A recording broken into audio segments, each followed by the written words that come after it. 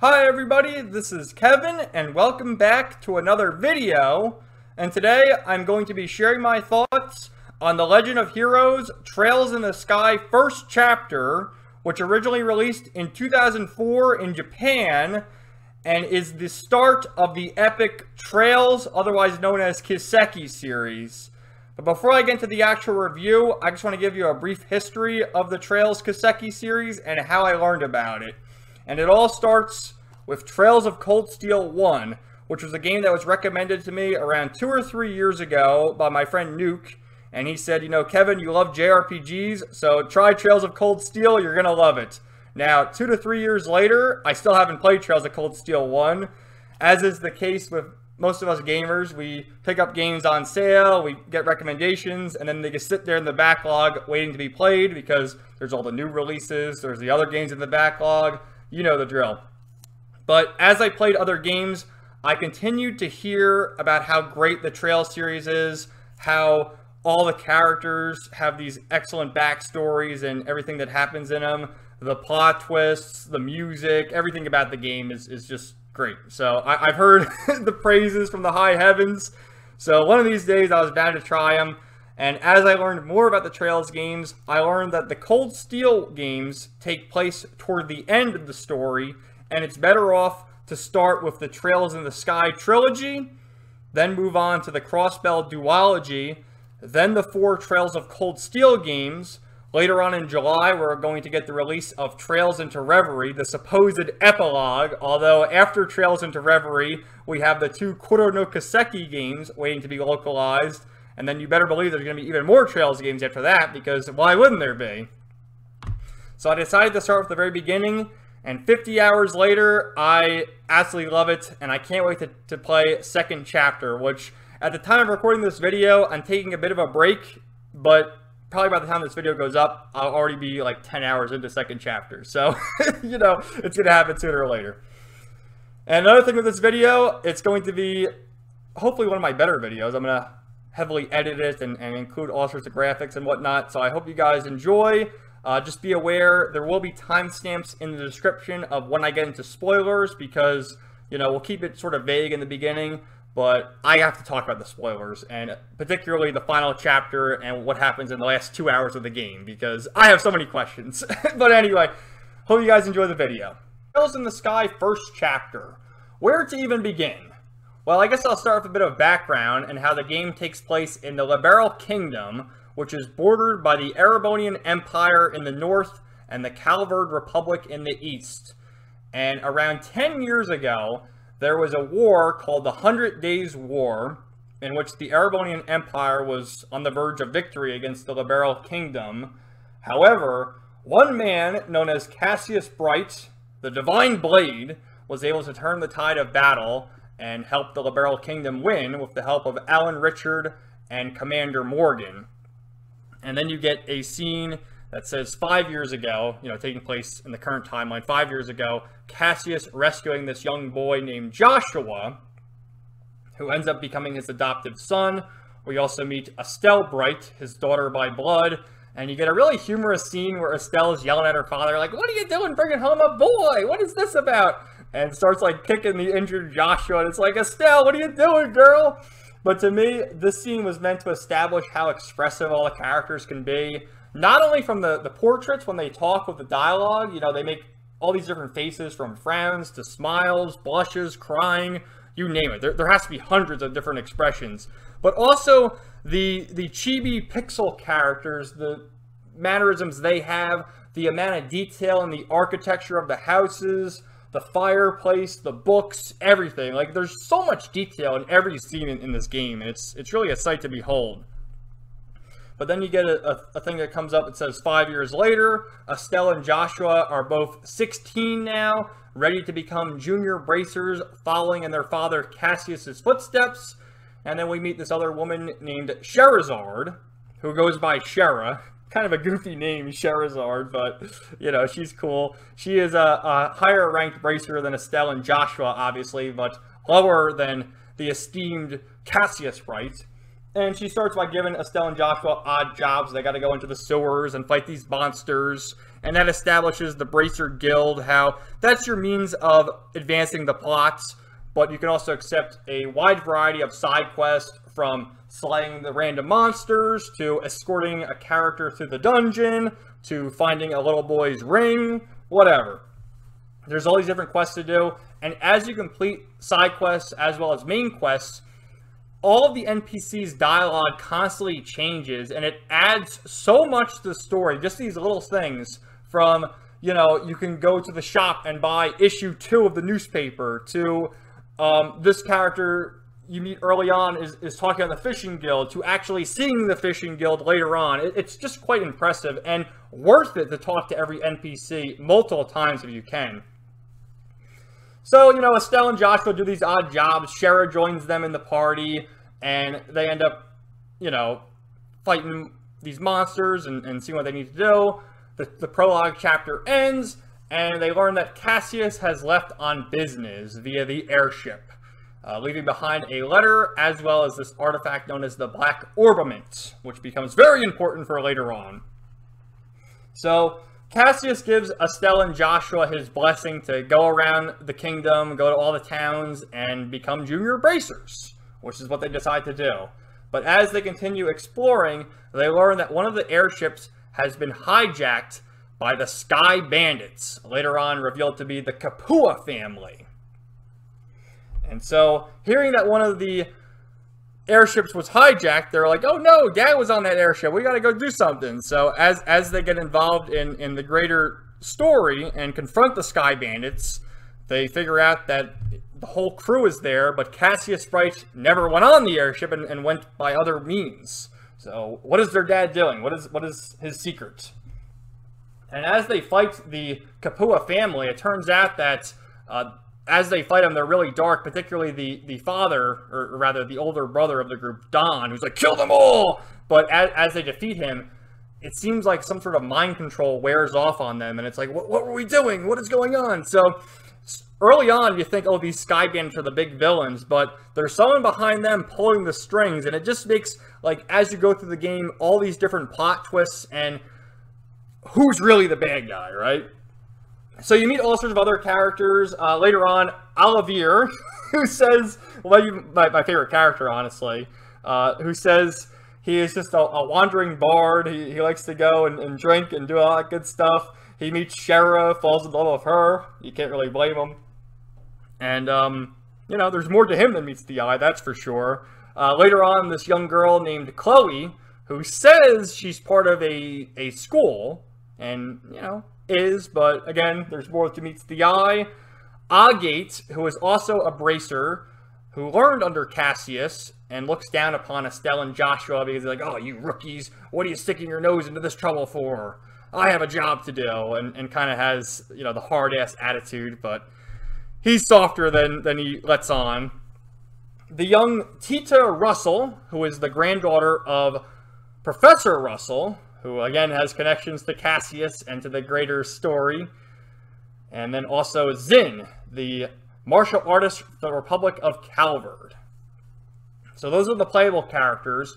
And another thing I really love about the game is as you go through all the chapters, you know, Estelle and Joshua are constantly in the party, but everyone else comes and goes as the story dictates. You know, you'll have Shara and Olivia. Then the chapter will end, Estelle and Joshua, oh, we're going to continue our journey. But Shara and Olivia say, we're going to go back to Roland and hang there for a while. So they leave the party, and then that makes way for Chloe to join the party. And then later on, as Estelle and Joshua are trying to pass through one of the gates, they're staying the night and run into Agate. And these monsters start attacking the guardsmen. And when Agate finally joins the party, like, this is such great storytelling. Around the time Estelle and Joshua are probably level 10, but Agate's level 25 or something like that, and he already has his S-Craft charged up and ready to go, so you can do a really powerful attack, showing you how powerful Agate is in comparison to junior bracers Estelle and Joshua. You know, Tia joins the party later on, Zin, and then once you get to the final dungeon, that's when you can customize your party and use whoever you want. So I like how the story makes it so you have these characters and they're here for a reason, but once we get to the final dungeon, the final bosses and all that, then there's reason to use whatever party you want. And that was great storytelling in my opinion. But not only are the playable characters important, but all these side characters that constantly appear. You know, you have Niall and Dorothy, who you meet early on. Niall being the reporter for the Liberal newspaper and trying to get the scoop on everything. Dorothy, the photographer, who, again, helps us figure out who the big bad guys are at a certain point with her, you know, I don't want to say she's dopey, but she's a bit clumsy, you know, and she sort of takes these photos inadvertently, but, oh, they're important, right? Professor Alba, right? We'll save him more for the spoiler section, but this guy constantly appears, you know, when it's important for the plot, and he's like, oh, I'm just an archaeologist, you know, I'm just doing my research here. No need to worry. Oh, it's okay. You know, so he appears there. Colonel Alan Richard of the Intelligence Department. The Kapua family, like I mentioned. Second Lieutenant Lawrence. Major Sid. And just an incredible cast of characters. So another thing I really loved about the story is just how, you know, it starts out as a slice-of-life adventure almost, where Estelle and Joshua are doing their odd jobs, but as you progress, things get more and more dark. Like, for instance, later on we meet a woman who runs an orphanage named Teresa, and the orphanage is burned down. Luckily, everyone survives. The children are all able to escape, but it's still pretty fucked up, man. And you think, oh, maybe it's the Sky Bandits did it, maybe it's those ruffians we saw in the city of Rouen did it. But when it's revealed who the real culprit is, it's like, damn, they went down that road? Okay. More on that in the spoiler section. So now, might as well get into the combat. It's turn-based on a grid, and I love the combat, man. You have a turn order in the top left corner where it shows like which character is going to attack, which enemy is going to attack. The way you cast spells is pretty interesting in that you need 2 turns to cast a spell. Like, you select it, and then once the next turn comes up, then the spell takes effect. And some enemies can disrupt that, cancel your spells, and, you know, it's a lot of thinking involved. There is turbo mode, which I did use turbo mode against random encounters, just because at a certain point, you can get over level, I guess, and just spam attack, so nothing to really worry about it. But anytime there was a boss going on, you definitely had to be on your toes. The bosses were more challenging, so skip turbo mode on that. You have the S-crafts, which are so cool, man. So flashy, and, you know, you have, like, a really powerful one, but also less powerful ones. Like, the powerful ones use between 100 and 200 craft points, but the less powerful ones, you know, just a simple attack. And you want to charge them up to the max potential and really go to town on the bosses there. And there is English voice acting with the character attacks, which I thought was interesting. And what a great cast of voice actors. I mean, you have Johnny Young Bosch as Joshua, Stephanie Shea as Estelle, which, man, how many times have Johnny Young Bosch and Stephanie Shea been paired up? I mean, Ichigo and Orihime, Renton and Eureka, it goes on and on. Michelle Ruff as Sherazard, Troy Baker as Olivia, Christina V as Chloe, Bryce Pavenbrook as Agate, Julie Madalena as Tita, and Patrick Seitz as Zin. And also, for some of the non-playable characters, you have David Vincent as Colonel Alan Richard, Julie Ann Taylor as Josette, and a few others. Man, they really got some great voice actors there. And I do believe at some point these characters do make their way into Trails of Cold Steel, and I think they do reprise their roles there. So, some good stuff, just for battle quotes and grunts and things like that. Very funny. So, you know, the battle system's great. I loved it. Let me show you the true essence of beauty. Take that!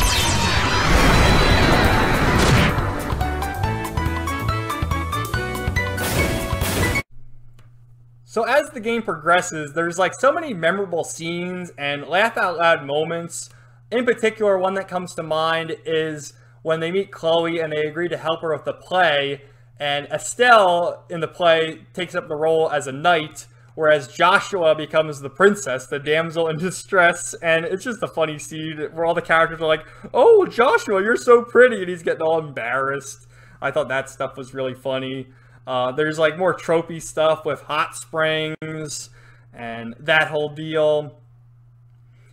You have moments where, you know, the badass himself, Agate, is, you know, "I'm so tough, I'm this, I'm that." He ends up defending Tita from, you know, these attacks from the enemies, and it's like, oh, he opened up his shell there, and you get a softer side to him where he's in the hospital and Tita's looking after him, where he mumbles his younger sister's name, and, you know, there's kind of a relationship there where Agate sort of becomes the older brother figure to Tita because she doesn't have any other family members other than her grandfather. Later on, you also have this moment where you infiltrate the castle, and Estelle and Joshua dress up as maids, and it makes sense for Estelle, you know, because she's a girl. And they're like, "Oh, Joshua, you can do it. You dressed up as a princess earlier, so it's fine." So some really cute stuff like that. You know, just so much fun stuff. There's also early on, Shara and Olivia are having like a drink off. They're it's like, "Oh, how much booze can you handle, boy?" And Shara's drinking the whole bottle of wine, and Olivia has a few sips, and he's passed out. It's like, oh no. And she's constantly ridiculing him, like, "Oh, you man up, will you?" So, just such a great relationship between all these characters. I love seeing them all grow and how some, you know, have this badass persona. They really do lighten up as the game advances, like Agate in particular. Okay, so another thing I want to talk about is how much I love the music in this game. From the towns and how each town has its own different theme, to the battle music. You have like your standard enemy battles, but also once characters get below a certain amount of HP, and even if a certain character dies, like say, you know, you have 4 party members, one character dies, it'll get more tense. The different boss fights, it's just such great music, man. And there's also the leitmotif of the main theme, which constantly plays throughout the game. Joshua has a harmonica where he plays the song, and then during the credits you hear the song again, but with vocals, and really terrific song. So hopefully I edit here a few snippets of the songs, but if not, I don't know.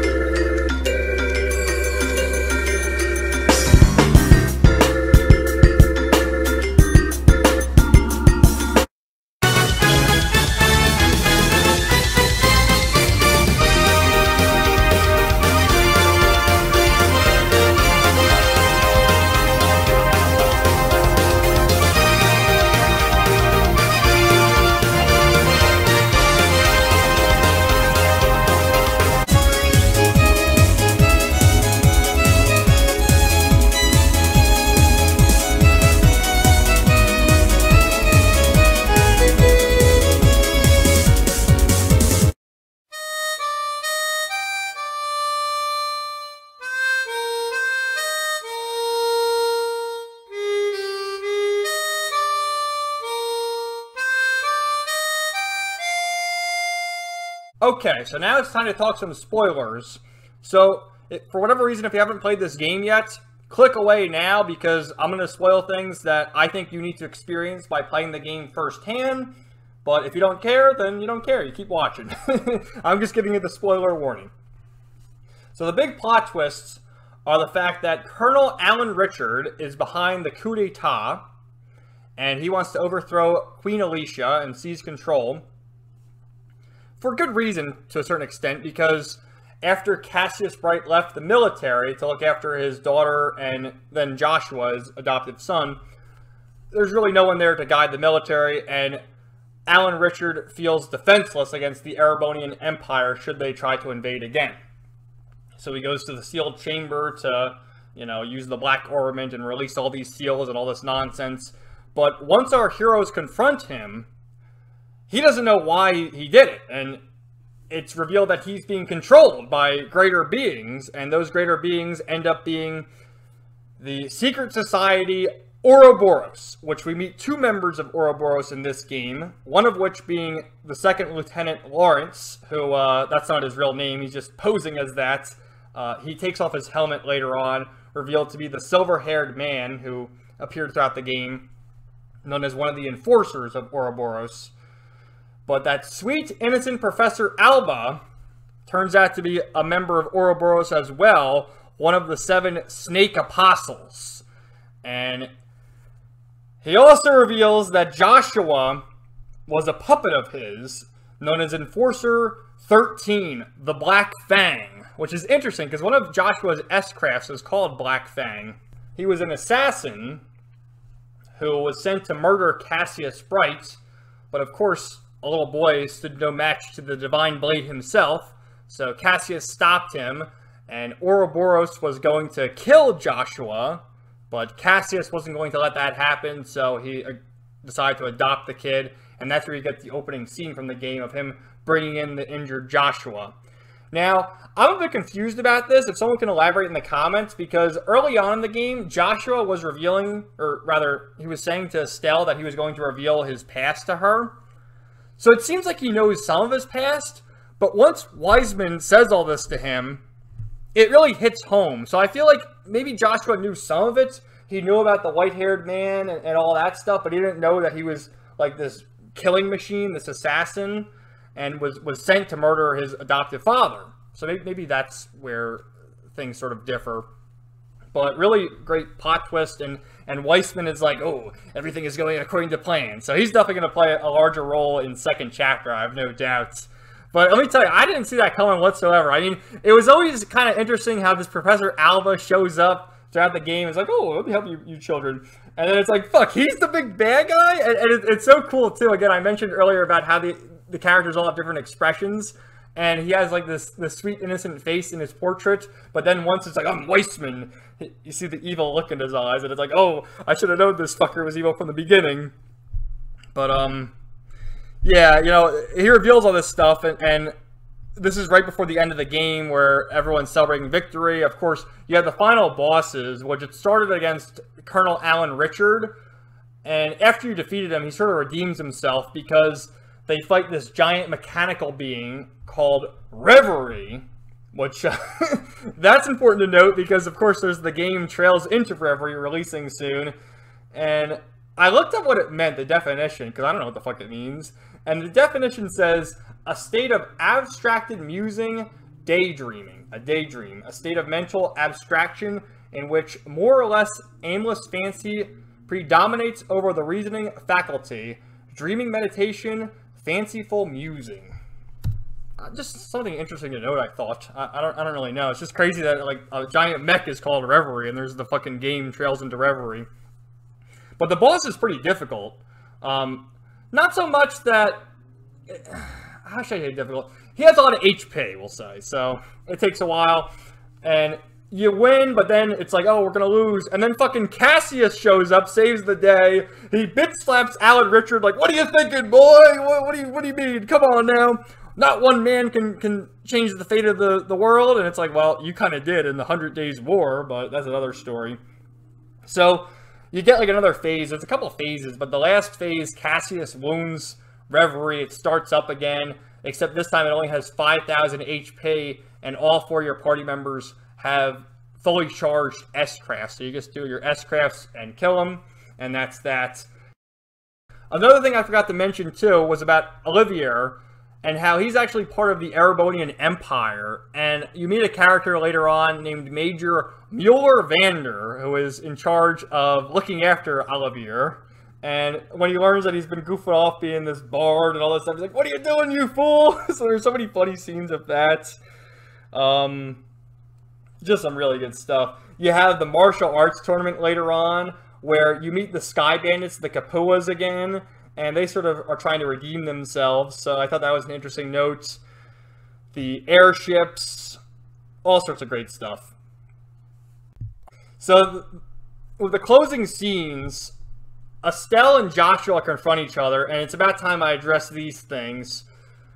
And how, you know, I guess it may be controversial for some, but to me, I thought their relationship was very well done, and I love the two characters.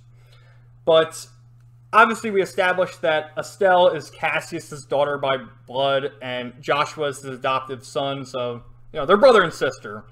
But as the game progresses, there's more to it than that, and they may actually be lovers. And pretty much all the characters insinuate this. Like, they'll say, "Are you two dating? Oh, it's young love. What is this? Oh," and like there's a scene where you're in a hot spring, and Tita says to Estelle, like, "Oh, is that your boyfriend?" "That's not my boyfriend." They're having all these arguments about it, but they love each other, and it's simple as that. And at the end, you know, Joshua's playing his harmonica, and Estelle approaches him and lets it all out, where you also have Joshua revealing his dark past, and Estelle saying, like, what are you talking about? You know, we've been together through so much. You're nothing like that. And, you know, she confesses that she loves him. And Joshua gives her a kiss, laced with a sedative, to make her pass out so he can go on his own way and figure out his dark past and what the deal is of Ouroboros.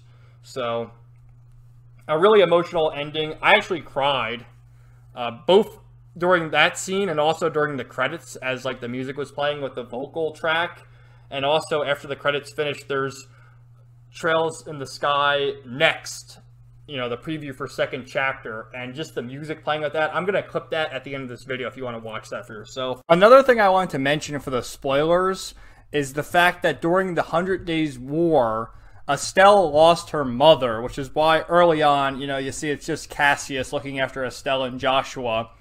But she lost her mother, and as the war was taking place, rubble was falling down, and Estelle's mother shielded her daughter and took her own life, sacrificed herself to save her daughter. So I thought that was a really beautiful scene, and I mentioned before how I did cry during certain scenes. I did get a little teary-eyed there, and it's like, oh, poor Estelle.